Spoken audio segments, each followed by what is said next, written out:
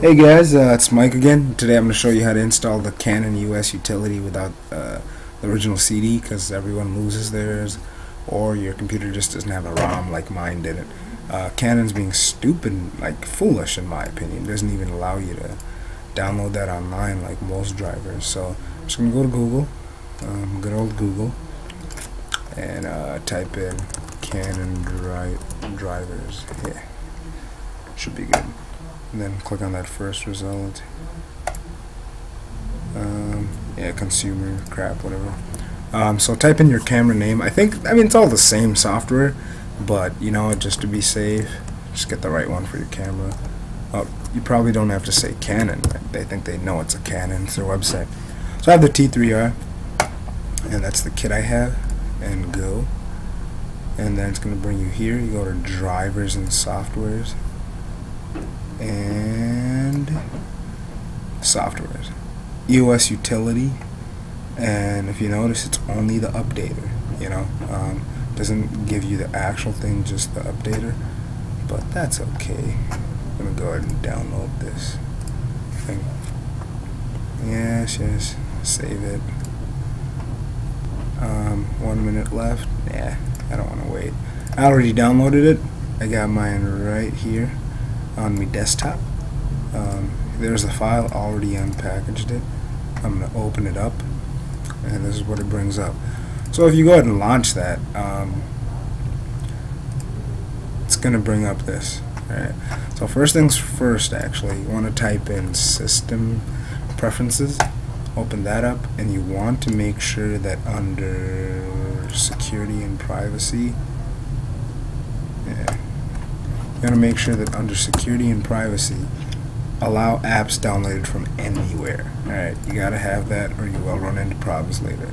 So apps from anywhere. Alright, I already had that set. So then you're not gonna launch it from here. I'm gonna drag this to my desktop, and I can go ahead and close this out.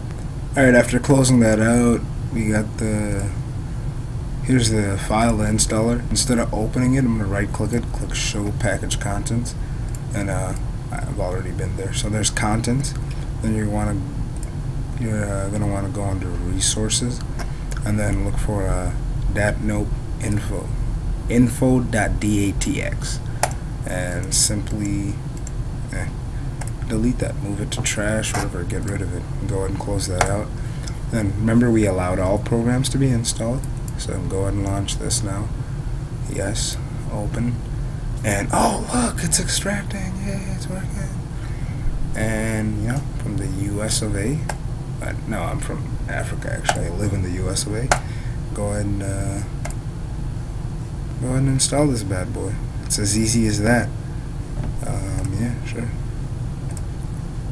And EOS Utility is a super useful thing, honestly. I use it all the time. You'll find the use for it. Did this video because the last one with the Windows, probably my most popular video, just because it's so frustrating. Like, why wouldn't they release the install? But it doesn't matter. It's actually a really simple way to get around that. And the Windows one, actually it's even easier than the Windows one. I'm just gonna let this install out. See if that thing opens up. What the hell?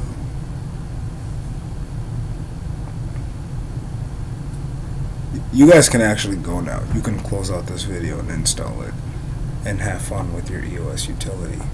But I do appreciate you guys sticking around. You guys are the real MVPs. Oh, you guys see my screen recorder? Alright, EOS Utility. Just woke up, guys. And there it is. It's working. And go ahead and hook up your camera. You know what? I'm actually gonna pause this. Go grab my camera and test it out. All right, I grabbed my camera, hooked it up. It's in video mode. See now I can do this: camera settings / remote shooting, and it brings this up. And then go ahead and click Live View Shoot, and there you go. This is